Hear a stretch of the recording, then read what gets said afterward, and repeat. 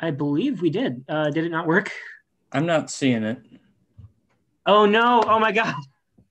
Uh, no, I do see it. Okay, we've been live for a few minutes. We have. There's Okay. okay.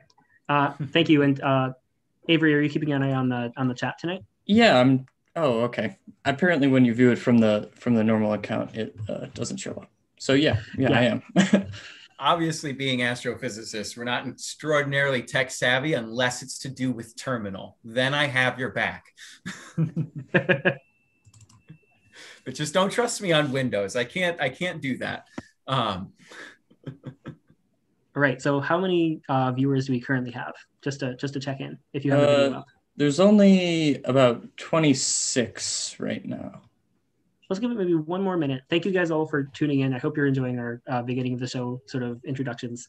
We just want to make sure we don't jump into things too early because it always takes some people a minute to find this live stream. Don't want to be too rude, but to keep things interesting, I mean, we can talk about things that we're currently looking at or things that we're interested in space. I mean, obviously, other than general relativity, y'all are about to get a full earful of that. But I've been working on the Turbo Telescope with the professor here at the university, Pat Kelly. And it's a fun project because it actually uses commercial telescopes where if you have a spare couple $1,000s, you can go and recreate this at your own home, except for the CADing that we've had to do for it and the thousands of dollars.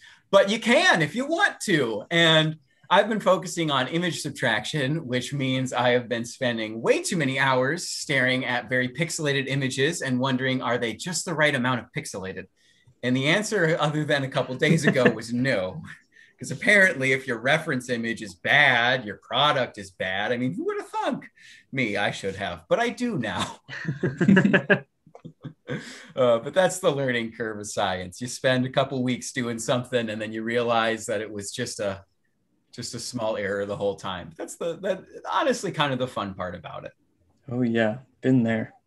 So that was okay. I hope that was interesting for people because that's sort of part of our goal with these talks is to give sort of a peek behind the curtain of what happens in scientific research. That said, I do want to move on to the talk since it's a few minutes past 8 now, and I want to make sure people don't wait too long. Absolutely. All right. Well, we're talking about general relativity today, and sorry, I'll pass it on over to Avery so they can introduce the topics and everything like that. Yeah. So obviously, we're talking about general relativity, and we're going to really focus on a lot of what we see on Earth when it comes to do with general relativity. So we're going to have a brief overview first, and then Max is going to go into the basics of general relativity and how that really impacts something that a lot of you probably use every day, that being GPS and GIS. And then we're going to look at some of the experiments that we use to measure the effects of general relativity. Specifically, we're going to talk about LIGO, we're going to talk about the Pound-Rebka experiment, and we're going to talk about the Gravity B probe. And hopefully you learn a little bit about that from these. And then we'll obviously go into some questions. If anyone has anything, feel free to throw it in at any point today in the chat window, and we'll keep track of those. And then I'll go through some activities, which any of you can go through on your own on the web. I've provided links in the bottom of the description. And then if we have time, we can go through some more questions.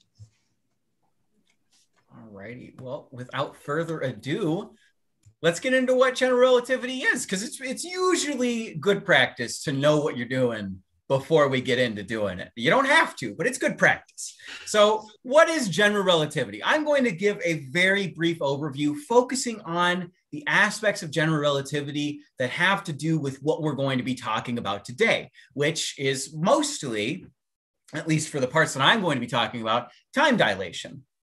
Now, in order to talk about general relativity, now my first point is all about Einstein because we wouldn't have this if it weren't for Einstein, or at least it would have had to be someone else discovering these things.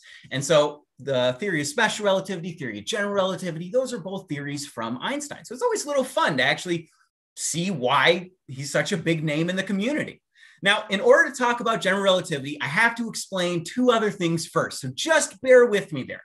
I got to explain what the heck relativity is, because that's We can't get general before we get the first thing.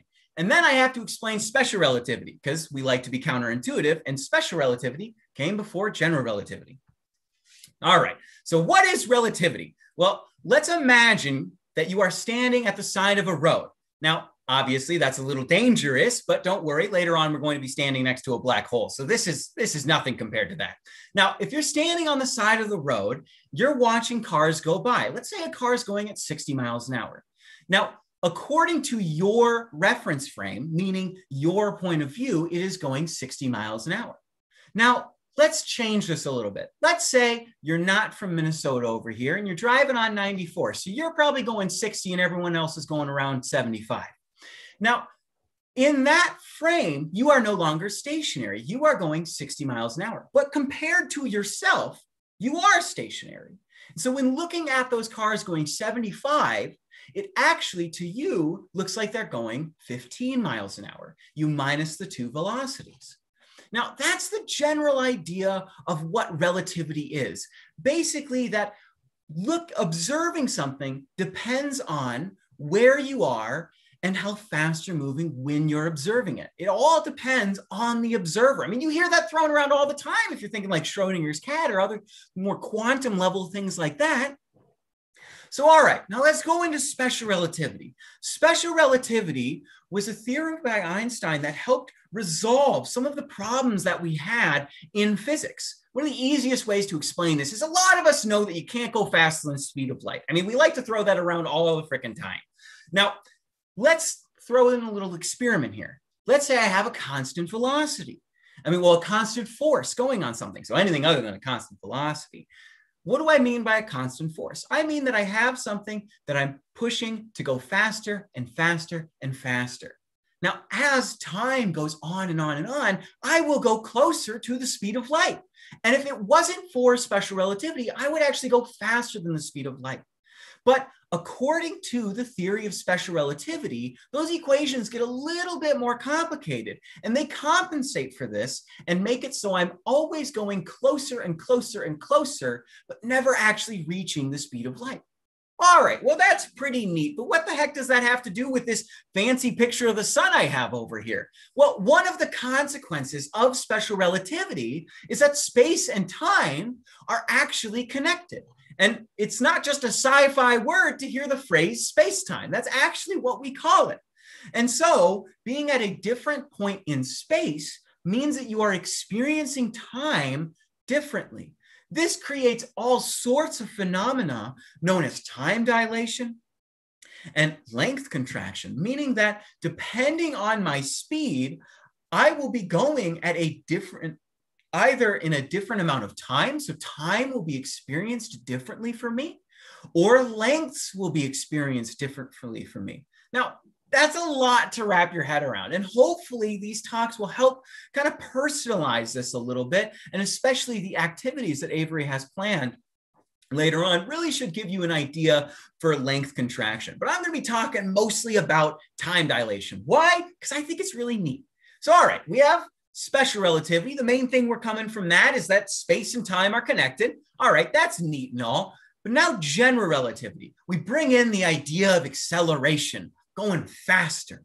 Now, the main consequence of general relativity that we're going to be talking about today is that gravity, or objects with mass, actually bend space and time. And that is how, in a very paraphrased way, objects experienced gravity. Now, you can go on and look at many a video on more in-depth explanations, but that's mostly what I'm going to be talking about, is how gravity bends space-time. Now, let's think about that. Now, if space and time are like this plane, and if I'm standing on a flat plane, I experience like just flat ground. I'm just standing. Now, let's pretend we're on a hill. Now, the way that I am standing on a hill compared to a plane is different. I have to prop myself up. Depending on if it's a mountain, I might have to be on all fours, hanging on for dear life. So if your normal planes, your normal ground changes how you react to that ground, if standing on a hill is different than standing on just a plane, then wouldn't a hill in space-time feel different? I mean, it stands to reason that these things would be different, that if I'm on a curved part of space-time as opposed to a flat part of space-time, things are going to change. Space and time will change. So let's get into that. Can we, as my last point says, can we play with space-time? Can we have a little fun with this? I mean, physics is all about fun. That's what we try to show you here today. So how do we measure general relativity on Earth, or how does it influence us on Earth? So the first thing I'm going to be talking about is, the first thing in general relativity is general relativity in U, or as I like to call it, GIS pain. GIS is Geographical Information Systems. And one of the key things in that is a GPS, the Global Positioning System. Now, if you don't know, a GPS functions via satellites. You need about 4 satellites to triangulate your position, and you can use your phone, or if you're in the before times, you can use maybe a actual dedicated GPS, as me and my dad used to do when we were hiking out in the mountains. We'd actually have a GPS so we wouldn't get lost. You'd think that would have actually helped us, but no, we managed to overcome technology. But now you might be thinking, okay, well, science person, why do you care about GPS? That's geography. Yeah, it's STEM, but why do we care? Well, a satellite is out in orbit. So I got you there. Orbits are in our domain, so we can talk about it. Now, as I said, gravity bends space. Now, if you know a thing or two about gravity, you might know that it's distance dependent. And if you're mathematically inclined, you might care that it's actually over distance squared. Now, what does that mean? It means that the further away I am from an object, the less gravity that I feel. Okay, well, gravity bends space-time. So space and time is less bent for these satellites. It has to be. The gravity is less for them. I mean, we've all seen that Canadian on YouTube who's out in the ISS. I apologize. I can never remember their name off the top of my head, but they're floating out there. That's for a little different reason, but their gravity's different. So if their gravity's different, they experience space-time differently. And that's known as gravitational time dilation. And satellites experience this to such a degree where we actually have to code in time corrections. You see, in points of higher gravity, you experience time slower than compared to points in lower gravity.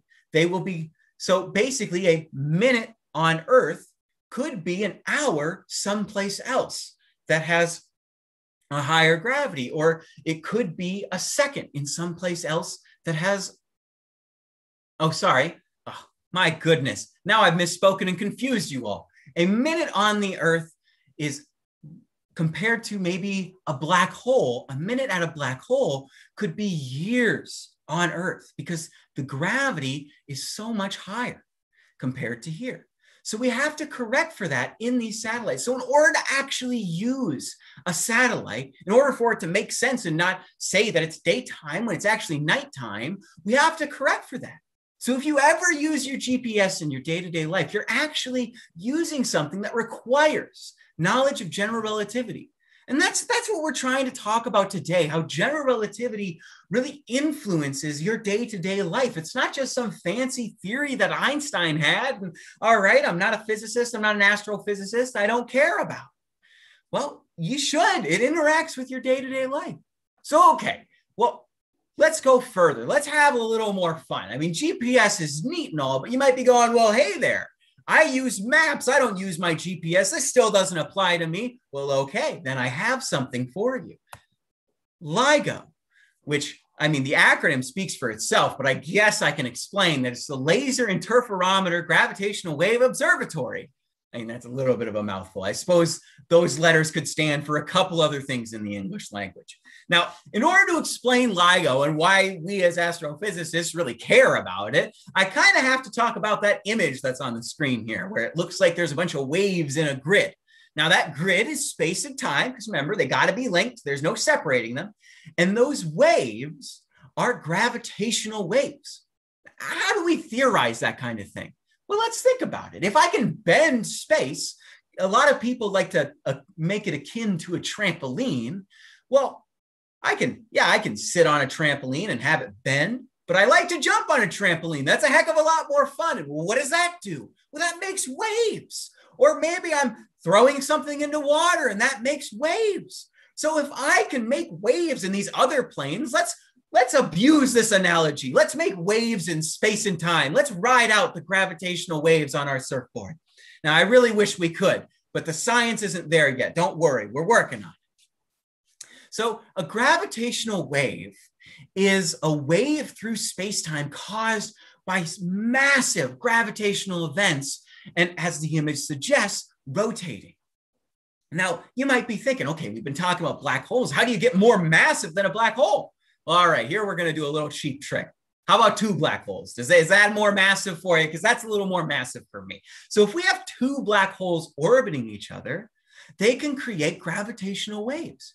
And that's what LIGO observes. It observes these waves in space and time itself. Now, how does it do that? Well, a very basic explanation, and I'm paraphrasing here, is it sends out signals of light in different directions. It then sends these out over massive distances. The way it gets those massive distances is really by reflecting them back and forth. It then receives these signals and adds them together. Now, if the signals are the same, they should add together perfectly, kind of like noise canceling headphones. The waves should cancel and everything is fine and well, but they don't cancel when they experience gravitational waves.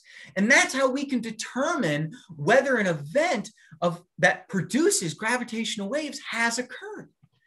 And so now I like to extend that a little bit. I mean, plenty of people who hear about gravitational waves, it's one of the biggest topics in astrophysics right now, hear about LIGO and you go, oh, okay, all right, you're supposed to be peeling back the curtain, not re-explaining something I already know.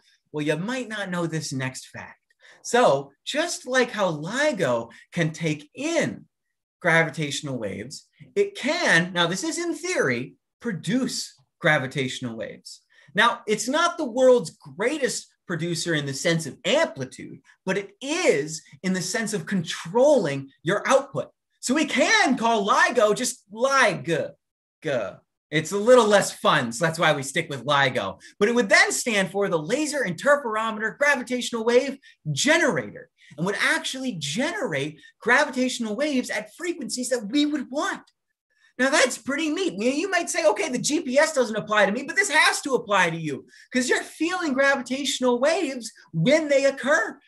And that's, I find, quite fascinating. And if you're more and more interested in this, there's also plenty of other talks online, videos you can watch. It's an extraordinary feat of science to be able to measure how time and space is actually not only bent, but waving around. And that's about as sci-fi as we can get in some of these talks. But all right, I've been chatting your ear off, but enough by now. I'm going to go turn it on over to Nico here. They're going to be talking about a couple experiments that we have. So about to see us all get a little larger here. Thank you, Maxwell. I think you need to enable screen sharing. But also, I want to give you a round of applause while you do that, because that was a fantastic intro to this talk, and I was frankly enraptured and did not know all of that, frankly, before you started preparing the talk. So just to transition to the next part of the talk, what Maxwell just went over is basically a lot of ways that general relativity affects us here on the ground, here on Earth, where we live currently. And can you see my screen at the moment? Is it sharing correctly? Okay. So given that the theme of this talk is the theory of general relativity and you, the goal of this talk is to introduce all of the ways that general relativity can affect us on the surface of the Earth and how we measure those effects. So it's a little bit of sort of fun sci-fi thinking and a lot of the science that goes into driving that sci-fi thinking. So the two we've gone over so far, GPS and LIGO. GPS satellites are in orbit around the Earth. They're in what's called medium Earth orbit. LIGO is on the ground. It's in two cities, one in Washington and one in Louisiana. And there's another observatory like it, Virgo, that is in, I believe, Spain. So all of these things are measuring the way that general relativity warps the space and time that we live in. It's where we are. So the next two experiments are a little bit less well known. You probably have heard of LIGO if you're tuning into this talk. If not, I hope that was a good introduction because it was very, very enthusiastic and interesting. And you have almost certainly heard of GPS, which is what drives the map on your phone. Here's one you probably haven't heard of, and it is, I promise you, just as interesting. And that's called the Pound-Rebka experiment. It was one of the first ways that we measured general relativity on Earth ever, and it happened in 1960. So to sort of set the scene, one of the things that general relativity does is very akin to the Doppler effect in sound, which is something that we're all familiar with. So that's where I want to start. When we talk about the Doppler effect, usually the example that's given is if you hear like a fire truck going down the road, you will hear its horn at one frequency. You'll hear like as it's going towards you, and then as it passes you, and it gets lower. I have no idea how that came across through my microphone. I hope it sounded okay, but that's something we've all been familiar with if we've been if you've ever been in a major city or just been passed by a motor vehicle of any kind. The sound gets lower as it passes you. So that's less mysterious. What's happening is the fire truck, in this case, is moving towards you, and the sound waves that it's emitting get kind of bunched up relative to you, because they're all happening sort of one after another in front of the truck, but by the time the truck emits the next sound wave, it has moved a little closer towards you. So the result of that is if it's moving towards you, sound waves appear higher because they are higher frequency because of that bunching effect. On the other hand, if you're moving away from the fire truck or the fire truck is moving away from you, you will have the opposite effect. You will hear the sound as lower and the sound waves will be more spread out. So that's what you're seeing here visually. I gave you the sort of sound effect version of it too, so I hope that helped. This is something that happens as well with light, because light can be treated as a wave. So in exactly the same way as sound has this Doppler shifting effect, light also has a Doppler shifting effect, and it goes by the exact same name, which is very cool. It also goes by this name, redshift or blue shift, when it's referring to light. A really common thing that we observe in astronomy is if something is moving away from us, we will talk about its redshift. And what that means is the light that's coming towards us from this object, if it's standing still, would be a certain frequency, would be perhaps yellow like this. If it's moving quickly away from us, it thinks it's emitting that yellow. From its perspective, that is still the frequency that it's emitting. But what we see as something moving away from this object, or as something that this object is moving away from, we see a lower frequency of light and a higher wavelength of light. And that is because of the Doppler shift that happens from that motion. So moving away stretches out the waveform and leads to redder light, because redder light has lower wavelengths than bluer light. So take a minute, absorb all of that. Now it gets interesting, because none of what we've talked about involves general relativity. The key insight from general relativity is that redshifting of light doesn't just occur from motion. We had known about that for, frankly, decades by the time that we even invented general relativity or come up with the theory. What we were really surprised by is that redshifting of light also can occur from powerful sources of gravity. And that is an unintuitive conclusion, because if you have ever held a photon, it doesn't weigh anything. Photons have no mass, and that is why you have never held a photon. So the idea of gravity as a thing that says, if you have an object of a lot of mass and an object of mass elsewhere, gravity says in the classical picture of gravity, those two objects should be attracted to each other by a force. And only objects with mass experience that force. So as, for example, you decrease the mass of an object, smaller and smaller and smaller, it will experience less and less and less and less gravity until it gets to a mass of 0. And how much gravity should that experience? Well, 0, because it has no mass.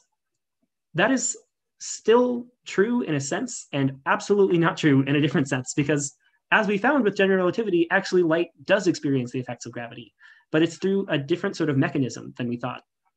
So what happens when we're talking about gravitational redshift is light that's emitted from the surface of an object that has a very intense gravitational potential well.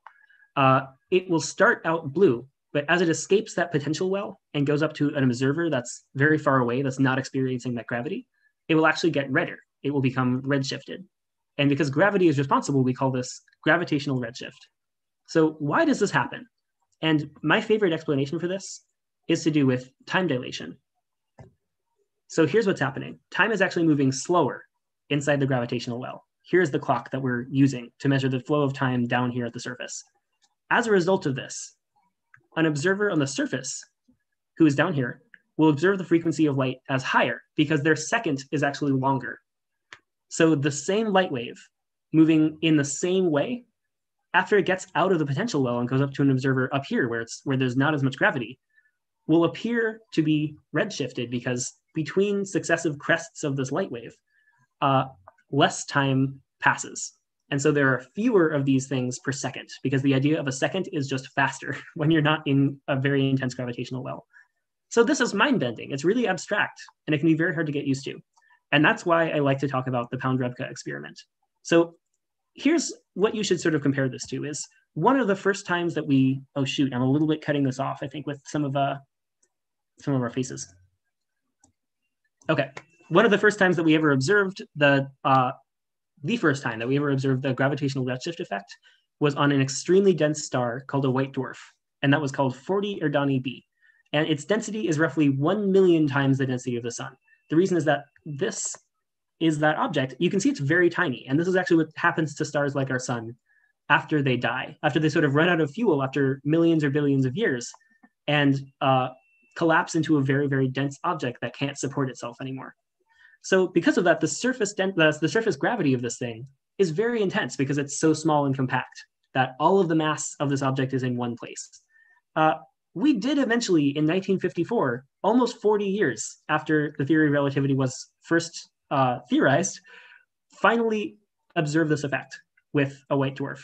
Unfortunately, the problem with astronomical objects and trying to observe this effect is that the densest astronomical objects are also the smallest. And so they're often the hardest to observe because they don't emit very much light. They don't have very much surface to emit light. So 40 Erdani b is this beautiful little blue point of light next to this gigantic white star called 40 Erdani a. And 40 Erdani a is very irritating if you're an astronomer because it's in the way. It's this much brighter object that interferes with your observation of 40 Erdani b. It took 40 years to get that technology to observe 40 Erdani b well enough to observe the gravitational redshift. So the key thing that scientists realized in that decade is that it might actually be easier to measure this effect on the surface of the Earth, because the Earth is not next to 40 Erdani a. There's nothing in the way, it's right there. So this is, really quick, if you have to choose a lab, this is one thing you can study. This is one thing you can obtain grant funding to study. This is another thing that you can obtain grant funding to study. Which one do you think is easier to study and costs less to observe? My money is on this second picture, and this is Jefferson Laboratory at Harvard.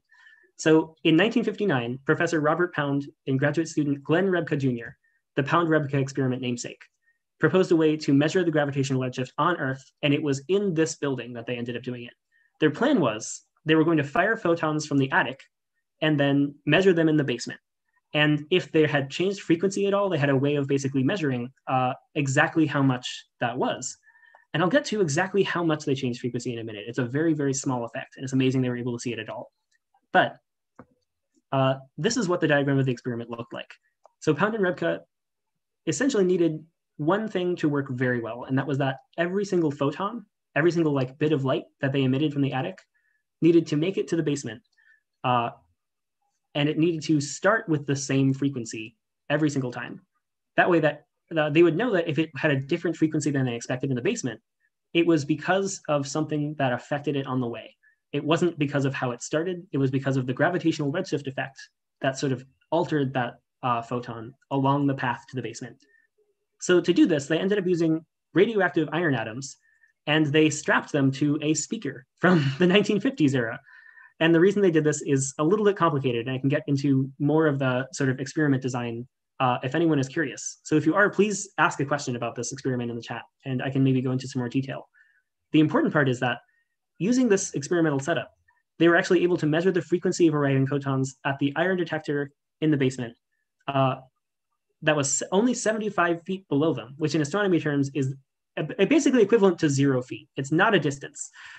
Astronomers measure things in terms of light years, and this is not even a light millisecond, as far as I remember. So what did they end up finding when they measured the tiny changes in photon wavelength at the bottom of this building? And what they found was that, well, 1 second passed at the top of the building. 1 point, I believe that's about 14 or 15 zeros, and 2.5 seconds passed at the top of the building. And that's a difference of 2.5 parts in a quadrillion. So they did measure this effect to within about a 10% error.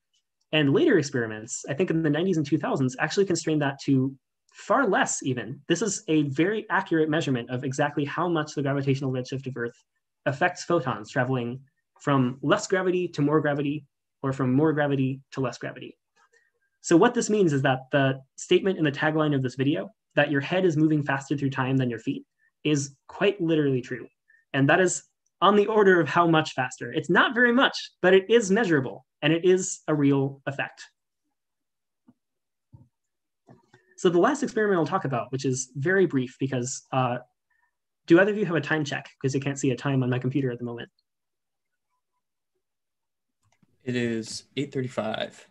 Okay, so we're a little over time, so I'll just sort of jump through this because I think it's a really interesting experiment. But one of the more recent experiments that tests one of the even harder effects of general relativity to test around the surface of the Earth was called Gravity Probe B. And the tagline for that is the world's roundest man-made object. The reason I use that tagline is because the Guinness Book of World Records in 2004 assigned this experiment, or rather a part of it, the award of most spherical man-made object of all time. Essentially what this was is I was actually paging through the Guinness Book of World Records in 2004, 2005. And later in grad school, I was giving a talk on observational tests of relativity, and I heard Gravity Probe B, and I was like, that sounds familiar. Is that the world's most spherical man-made object? And it was awesome. So the point is, this is a very cool experiment just for the nature of how it was designed. They had to design a gyroscope that would go aboard this telescope to measure an effect of general relativity that was so round that if you enlarge that sort of round ball to the size of the entire Earth, the largest hill on the ball would only be about 6 meters tall, if I remember right. So no Everests, no giant mountains, not even Kansas. It's literally so flat that you would not have a difference of even like you would barely have a difference of a few human heights over the entire surface of this ball. And they put this aboard a gigantic telescope with a lot more equipment, but this was sort of the key engine that was driving it. What they were trying to do was measure exactly how much this telescope rotated as it went around the Earth in a series of orbits for a couple of years. And the reason they wanted to measure that is to constrain an effect called frame dragging. So this is a very strange diagram to show with respect to this, but essentially what happens is if you have a very massive object and it's rotating, it's spinning, then it actually spins or drags space-time around with it. So what's considered like a normal stationary sort of reference frame in space-time is actually one that's spinning along with the planet. Essentially, the mass of the planet is saying to space-time, hey, you're going to come with me. I'm going to sort of pull you along. It's a very abstract and difficult thing to visualize. So rather than visualize it or spend too much time on it, I'm just going to describe exactly how it affected this telescope that we really did put into space for a couple of years. And the way it affected it is we sent this telescope into orbit for a couple of years, and if gravity followed its sort of classical picture, where there was no bending of space-time, then after the couple of years, we know this telescope's hardware accurately enough that it would not have moved even a fraction of a fraction of a fraction of a degree. And what actually happened is we measured this telescope's position in space by using a telescope that pointed at a guide star that we knew was stationary relative to how we saw it at Earth. And what we found was that the telescope had drifted this many degrees every single year of the experiment in one direction, and this many degrees in another. And these were both different types of precession, different effects from general relativity that had to do directly with the curvature of space-time. So essentially what this is saying is that if you send a telescope around the Earth one time and don't move it at all, it will naturally sort of end up pointing in a different direction, sort of like my hands are doing now. It's not moving, it's not rotating. It's just that it's moving through space that is not perfectly flat. And as a result, it sort of tilts a little bit in space. All right, that wraps up my portion of the talk. So that brings us to the Q&A. If anyone has any interesting questions on this talk or about space in general, please leave them in the chat. We are there to be your sort of resident space fanatics for the night. And thank you all for tuning in.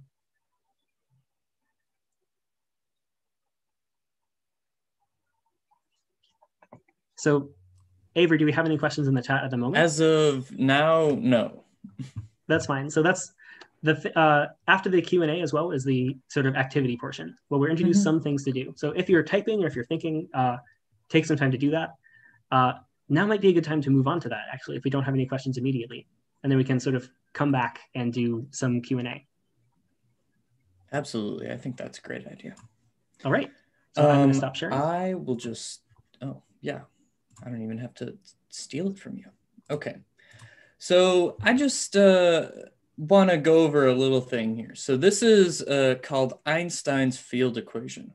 And essentially, it's a description of the essentially the energy and density, and essentially you can pull pretty much every aspect of the universe, at least according to Einstein's general relativity, from this equation. And the important thing that I want to mention just briefly before I go into any of the multiple tabs that I have up here, as you can see, is this little thing right here. And it's a capital lambda. And it represents dark energy, which I'll mention a little bit later. And this is just to show that dark energy and its existence was predicted by general relativity. And I just wanted to point that out prior to going into any of the more concrete things that I have up here. So firstly, the first link in the description, I just have a basic sort of illustration of some effects of general relativity. So you can see that they call it a snake here, which passes in between two wedges, which are shown as knives. So it makes it right in between these things. And if we change the perspective to the perspective of the snake, as opposed to a stationary observer right here, what you can see is that it looks a lot different, and the snake is much longer. So if we play it from the snake's perspective, it looks like the snake is sort of dodging something going both ways, as opposed to just dodging it up and down as we saw previously. So what this is essentially illustrating is the idea of relative time experience and also relative length. So yeah, just a pretty simple thing. There's a lot of different demos on this website, but it sort of leads into the second thing, which if any of you like to play web browser games, this might be fun for you, it's a game which sort of shows how length contraction, when compared to the speed of light, can sort of impact how we perceive the world. So down here in the bottom right, you can see that the speed of light is a lot slower than it is in our universe by a factor of 10 to the 8 meters per second. And essentially what that shows is that as we approach the speed of light, the world around us will contract and sort of slow down and speed up based on how fast we are actually going. And then to just a little warning for anyone who gets easily motion sick, this is how we would actually see it if we were this velociraptor here. And it's really crazy. Anyway, it's a pretty interesting game. It's pretty long, but if any of you like browser games, feel free to go ahead and give it a try. It also illustrates sort of that idea of gravitational redshift, or redshift in general, that Nico brought up. As you can see here, it sort of hints at that. Here's another game.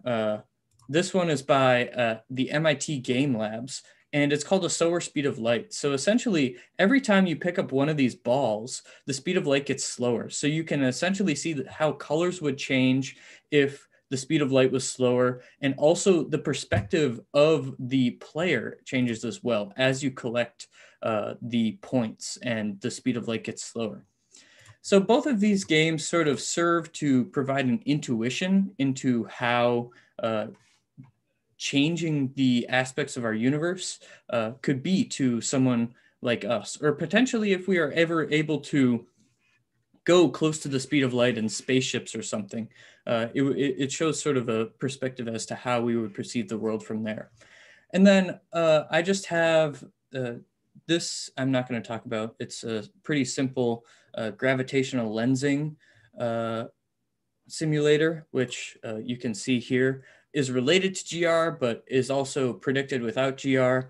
If any of you are more analytical minded, you can sort of play around with it. It's essentially showing a galaxy here and a source back here, and it shows how it's lensed, which is essentially as something comes around a large mass, such as a galaxy, it can possibly create multiple images for an observer, say on Earth.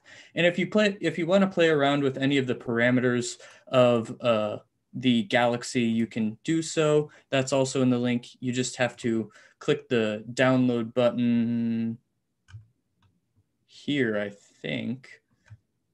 Yeah, something like that. And then two of the main things that I want to bring up are Zooniverse. So Zooniverse is a citizen scientist project that has many. Can I jump in really briefly and say that are the links to these in the description of the video? Absolutely, yeah. Okay, so if you're looking for the links to these things, they're in the description of the video. Before we go to one more, continue. Sorry.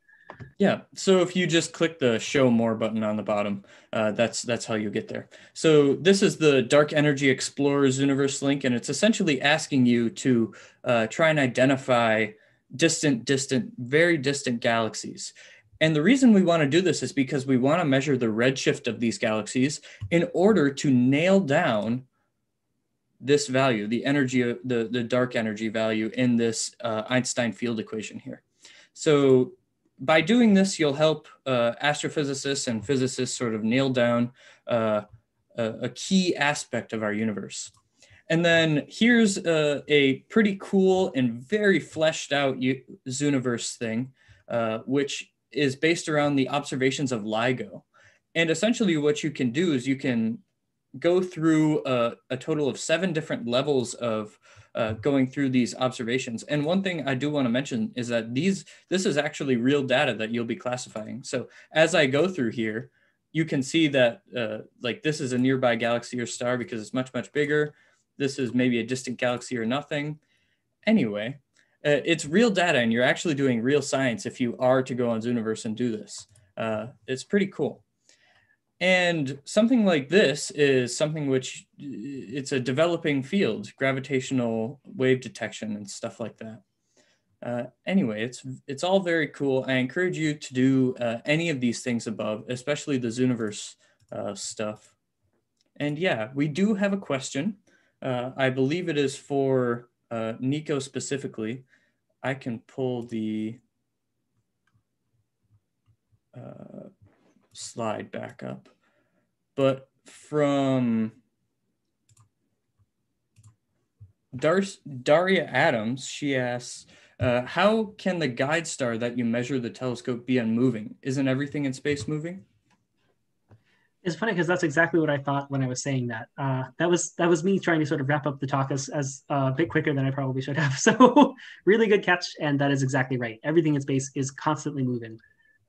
There is this really rapid speed with which stars are orbiting the center of the Milky Way and are sort of moving randomly with respect to each other. And it's something like 300, I believe it's 300 kilometers per second around the center of the Milky Way. Do I have the order of magnitude right? Yeah, order of magnitude is good. Yeah, so it's like 200 or 300 kilometers every single second that the sun is moving around the center of the Milky Way. Ion Pegasi, this other star, is moving at a slightly different speed. So it is moving a little bit with respect to the sun. Luckily, it is also so far away from us that we can constrain using the rules of general relativity how much we think this telescope is going to sort of change its pointing every year because of the effects that we're trying to measure. And it's a couple of, I believe 10 thousandths or 100 thousandths of a degree in each direction. On the other hand, this star, Ion Pegasi, is actually going to move even less than that because we know its motion extremely well. And the amount that is going to move for this experiment is essentially 0. So really what I should have said is that star is staying so still in the sky relative to how we see it and relative to the time of the experiment that we can use it to do something like this. So it's sort of like using a table to stabilize, like, as you saw, like a wooden block. Like if you just did it in the air, it'd be a mess. If you stabilize it against the table's not perfectly stable, but it's enough. It's just enough that you can get it done. This star is just stable enough that we can get the experiment done. It'll help you do it within margin of error, one might say. Exactly. All right. Does anyone else have any questions? Feel free to drop them in the chat.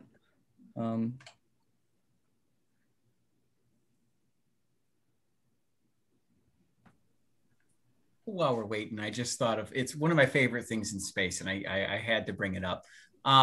You might be wondering how we measure that velocity of us relative to the galaxy that we're moving on 200 to 300 kilometers per second. And I love it because it's through commonly 21 centimeter hydrogen, which is a emission line that you might guess is 21 centimeters long. And one of the reasons why it was discovered was there was a bunch of really, really bad telescopes left over from the world wars. I say really, really bad because they weren't meant to be telescopes. They were meant to receive radio signals. But that means they're meant to receive signals that are very, very long. So they don't have to be great. They can be just a little rinky-dink.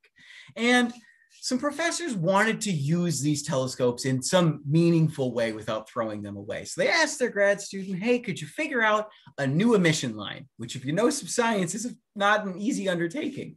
And they ended up discovering 21 centimeter hydrogen. We're able to measure this really well because it just doesn't really hit anything. So that's how we figure out the speed of ourselves relative to the center of the galaxy. And I thought I'd mention that because I find it just absolutely fascinating that something is 21 centimeters long and it's light. Thank you for what was honestly a fascinating history lesson. I was not aware of that. So it looks like we have another question from Dick Hendrickson asking, if I throw a baseball upwards, it loses energy as it goes up. If a photon goes upward, it loses energy and thus becomes redder. Is that the same as warp? Is that the same as, say, a warped space-time effect? It is and it isn't. So I'm tempted to say that yes, it is. I think it could be equivalently explained by the photon losing energy as it goes up. I don't have the math in front of me, but I think that is an alternate explanation. So yeah, one thing I wanted to say is there are actually a lot of different ways to explain this effect. We could calculate the amount of gravitational redshift that happens by doing a time dilation sort of argument and then doing the math of how much time dilation is there between point A, where the photon leaves, and point B, where it arrives. And Dick Henderson has brought up another actually very valid way of doing that, which is you can calculate the potential energy of how much energy does something that is down here in the potential well have when it's up here in space. I think that's a little trickier, and it may not be a perfect analogy to use potential energy when it comes to photons, because the energy of a baseball as it leaves the potential well affects whether or not it's able to escape. The energy of a photon doesn't affect whether it's able to escape or not. What matters is that all photons of any energy can escape from the same sort of gravitational well. And the reason that I know that is that a black hole, which famously has this event horizon from which nothing can escape, has this one event horizon, like the one line basically where any photon that's emitted from closer to the center of the black hole from that line will never be able to escape because it doesn't have enough sort of energy. Any photon emitted from beyond that line can escape. So it's not quite like throwing a baseball because it doesn't matter how much energy the baseball has. Any baseball can escape from outside the event horizon of a black hole, and none can escape from inside, no matter how hard you throw it. So that's why I think it's a little bit different. But I've also seen some of the math of potential energy applied to photons escaping from gravitational redshift wells. So you're onto something, is my point, and I'm confusing myself as I talk about it. So that is the extent of my knowledge. But thank you for asking. Yeah, and if we were to use just Newtonian gravity on a photon, our problem would be that photons don't have any mass. So, but they do have effective mass. So, yeah. We have Jeff Ridley, who asks, how far does a light source need to be where the expansion of space-time makes it appear to exceed the speed of light? And I did a quick calculation on my calculator here, and it's about 4,300,000 megaparsecs away, based on if we take the Hubble constant to be 70 kilometers per second. Oh no, it would be smaller than that because that's not meters per second. It would be. Oh, no, that is about right. I think it's 4,000 megaparsecs. Yeah, something like that. It would be a factor of 3 less than what I said. Yeah, like 3 zeros less. The reason that I know that, and the reason that I can confirm that that's right, is that is the exact size of what's called the observable universe. And it's called the observable universe because everything outside of it is expanding away from us so quickly that light cannot make it to us. Mm-hmm. So yeah, Jeff, you have defined the edge of the observable universe with that question, and great job. That's basically why looking out into space means that we're looking back in time. Is that, well, no, that's a bit different. Sorry. That's why we can only look back a certain distance in time. We're actually limited by redshift. So as things become redshifted to sort of an infinite degree, as their light becomes so stretched out that it's just not light anymore, that it has no energy at all, and its sort of peaks are separated by an infinite distance, that's the point past which we can't observe the universe. And it's why astronomers actually define distance in terms of redshift, in terms of how quickly things are moving away from us, because at redshift sort of infinity, when things are infinitely redshifted, we can't see them anymore. And just before that we're sort of observing the very beginning of the universe, and it's objects as far away from us as we can possibly observe. Yeah, and going back to the Zooniverse thing, that's sort of what you're looking at in this dark energy explorers thing, because you're trying to define that expansion of the universe. So what you're doing is you're looking way, way, way, way, way back into the early history of the universe, right as galaxies were first forming, at very high redshift objects here. So yeah, good Avery, question. Quick round of applause from me about how quickly you got that number, by the way. I feel like I didn't emphasize that enough when I was sort of jumping in with my part of the answer, and you deserve some kudos there. That was really impressive. Yeah, I'm a Reese fan, so no Planck here. For anyone who doesn't know, that's just how I'm defining the Hubble constant. Because that's really funny. Yeah, you get different values based on how you measure it, and that's a big no-no in science. So, trying to figure out. We could and probably should do a whole universe at home just about the Hubble constant and then the Hubble constant tension, because there is enough content there. It's a fascinating topic that we don't fully understand even as scientists yet. I prefer the lensing one just because I think lensing is cool. No, but Jeff's question reminded me of another side note. There are objects that we observe that do appear to be going faster than the speed of light that aren't out at that final horizon, and that's blazars. So when we have two blazars pointing directly at us, what they are is basically a massive jet. And in very layman terms, it's been a while since I've studied this, but the point is when they're pointed at us and they're moving away from each other, we can determine their distance from each other as going faster than the speed of light. And that actually has absolutely nothing to do with relativity. They are typically going at fast enough to include relativity, but the fact that they appear to be moving away from each other faster than the speed of light is just due to the geometry of the system. So it's one of those peculiar things in space where, yes, relativity affects a lot of things, but we have other scenarios where we have to come up with some explanation because we cannot break the law of no going faster than the speed of light. Too many things would break, and I've studied way too much for those things to break.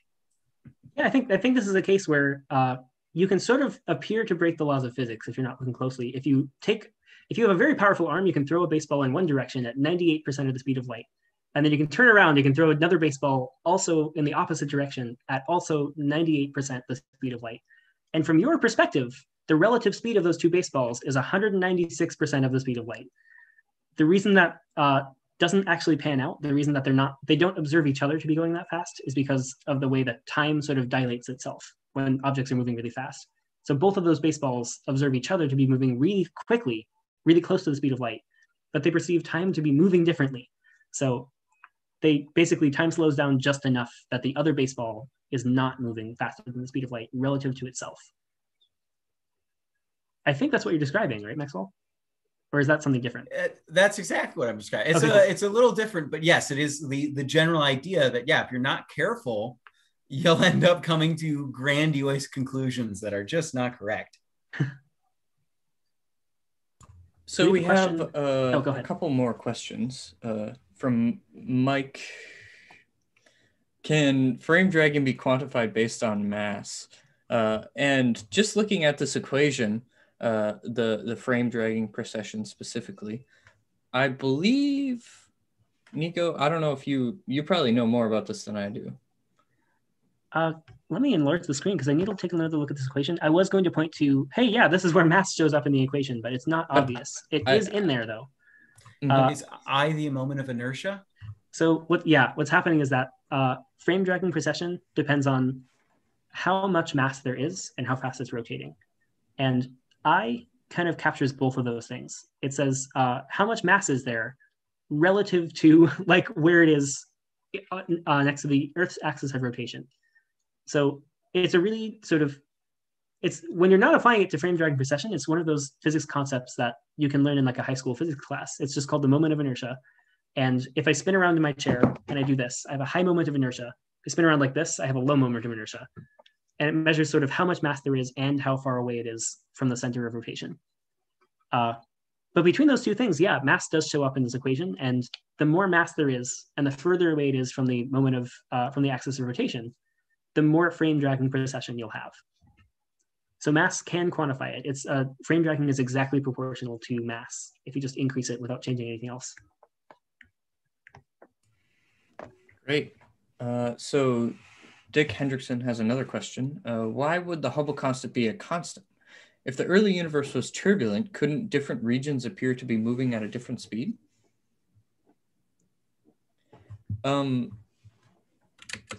So the Hubble constant, the derivation for the Hubble constant is, it has to do with how the universe is expanding. So it has to do with the what's called the scale radius and the changing of the scale radius. So if we take another derivative of that, the acceleration of the scale, or scale length, I guess, not scale radius, my bad. It really just, it would depend. And it isn't necessarily a constant currently, because as you say, if the early universe was turbulent, well, the universe doesn't expand everywhere. It only expands in places where there are not high, like, areas of mass. So we on Earth are not necessarily moving away from the sun all that much because we're at a relatively high density. At least that's my understanding of it. Yeah, I can back that up. It's all of space-time, if there was nothing in it, would be expanding at the same rate, we think. But there is stuff in it, and anywhere that there's a lot of stuff, like a galaxy or a solar system, gravity kind of slows the expansion of space-time because it curves the space-time that it's in, and it sort of alters the way that it expands. But otherwise, yeah, if there was nothing in the universe, if it was completely empty of matter and radiation, it would all be expanding at exactly the same rate, is the general theory. That connects into one of the theories for the end of the universe, which is the Big Rip. The idea that if that expansion does exceed the kind of potential energy that's holding together these systems, then it can start to tear them apart. Which is a fun idea of dark energy, is that dark energy could potentially cause this in the future because dark energy is a constant energy density in the universe. And if it becomes high enough compared to your potential that's holding you together, then it will tear you apart. Thankfully, that's not happening right now, as Nico mentioned. Yeah. And just to sort of wrap up that, we haven't proved necessarily that it isn't a constant. But if we proved it wasn't a constant, then general relativity would be wrong, I'm pretty sure. That is true. Yeah, that would be a very, very groundbreaking, earth-shaking, physics-destroying realization at this point, because all of our understanding of physics today and the way the universe works is sort of wrapped up in a field called cosmology. And cosmology is partly based on the assumption that space has this thing that powers its expansion that we call dark energy. and that dark energy is exactly the same everywhere. So if there were differences at different places in the universe that were significant enough to measure, cosmology would basically fall apart. And I think we've confirmed a lot of the theories of cosmology now to the point where we are pretty sure that the universe has a uniform expansion speed, but there could be slight differences. That's always a possibility. Mm-hmm. All right, so it's 9:04. If anyone has any other questions, feel free to drop them in these last minutes. Otherwise, we'll probably wrap up pretty soon.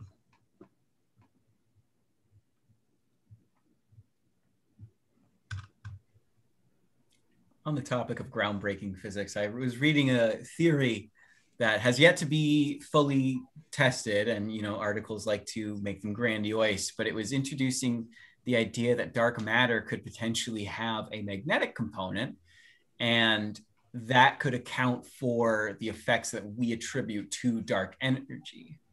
Which, if for those viewing, dark energy, dark matter, completely different things. We just like to be confusing. Dark just stands for we don't really know.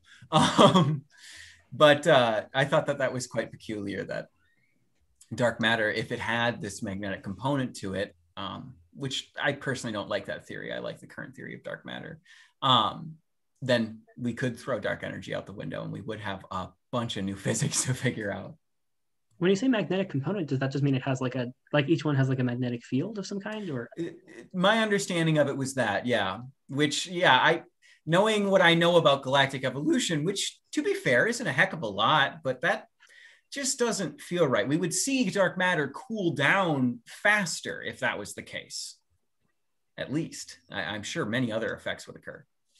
Yeah, it's right. That surprises me just because I know that we do have telescopes that have measured magnetic fields, and I don't really know those results for the running joke that I know of about magnetic fields in galaxies is that if anyone incites magnetic fields or invokes magnetic fields as an explanation for something, everyone else just kind of nods and just kind of moves on because they're very scary and difficult and complicated. And it's a very specialized sort of tool set that you need to understand them that most astronomers don't have. So me included, and I think most of the people I work with included. So and they're very expensive to simulate. They're very expensive. Doesn't surprise me. So astronomers who already are sort of very strapped for cash might not want to spend it all on simulating magnetic fields in galaxies. All right, so I think we'll probably end the stream for tonight. I hope you all had a good time learning about general relativity with us, and hope you tune in 2 weeks for the next iteration of Universe at Home.